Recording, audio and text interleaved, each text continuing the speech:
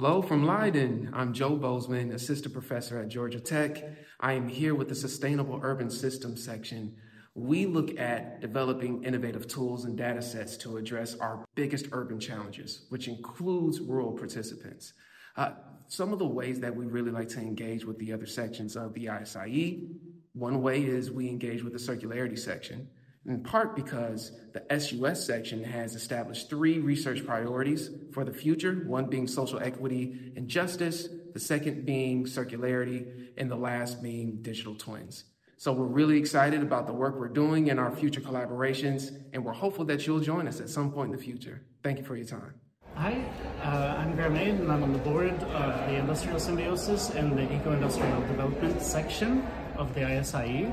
Our goal is to work together with practitioners and academics to translate the science of industrial ecology into eco-industrial parks and new industrial symbiosis initiatives. A lot of people, of course, who are in our section are also in other sections. You can think very important, for example, for industrial symbiosis and eco-industrial parks could be island industrial symbiosis. So the island section, we have actually board members that we share across. We work a lot with the student section as well. Hello, I'm Peter Berill. I'm a postdoc researcher at the TU Berlin, and since January of this year I am board member of the Life Cycle Sustainable Assessment section of the ISIE. And so what we mainly do is to provide a network for people working in or on life cycle sustainability assessment related research, to share resources, teaching materials, research items, and latest news and updates in the field. We are actively seeking inputs and suggestions for a webinar series that we will begin, so everyone is welcome to input suggestions to that. And we mainly, we have a lot of members who work across the different methods in ISIE, and so I think this is a major way that we have collaboration with other sections and members of other sections. So my name is Dominik Wiederhofer. I'm the co-chair of the Sustainable Circular Economy section. And my name is Magnus Fröhling, and I'm also co-chair of the Sustainable Circular Economy section. We founded this section because as a society we realized that the circular economy has a lot of transformative potential in terms of delivering absolute decoupling of resource use from the well-being. And we see that this concept is taken up widely, but that it often lacks the discussion of the scientific basis and how it can really be achieved in practice. And this is where we want to contribute with the toolkit of the circular economy.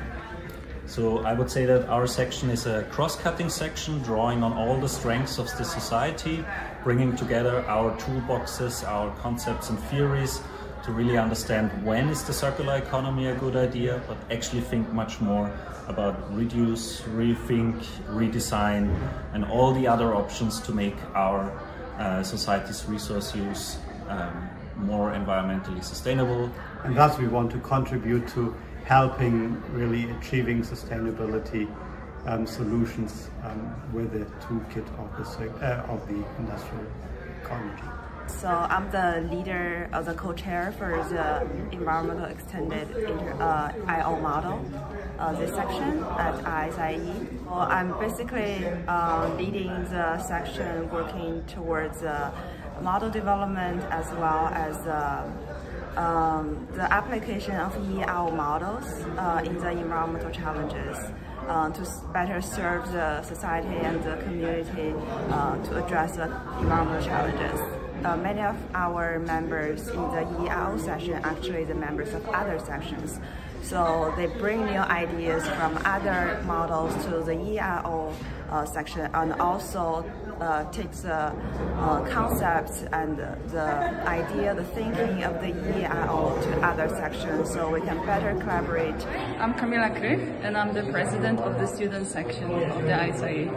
At the student section, we work a lot to support the students and organize different events for them. For example, we have every 6 months we have a networking event. At the beginning of this conference, we also had a symposium for young professionals on industrial ecology, which drew over 150 people from the student section.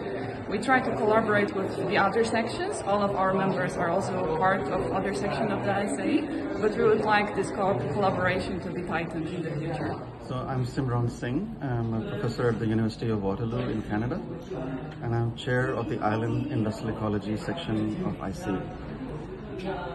The Island Industrial Ecology section essentially analyzes resource use and resource throughputs in island systems, small island nations, but also sub-national island jurisdictions.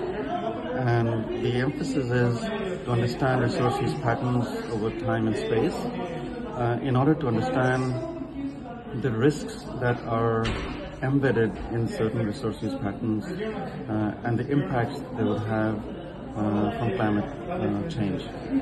We're looking at island, which is a complex system, and in order to analyze the resource use in space and time, we need different types of methodologies. For example, we are interested in the social metabolic approaches and looking at the material and energy flow analysis. We also analyze the stocks, so infrastructure, and so we do material stock analysis. We're also doing a lot of geospatial work on islands to see where the materials, energy, and different resources are stocked over time. So there's a lot of collaboration with the researchers across all the sections. My name is Stefan Pauliuk, and I am the chair of the Socio-Economic Metabolism section of the ISIE. In our section, we work on material flow analysis and on the sustainable development of material production and consumption.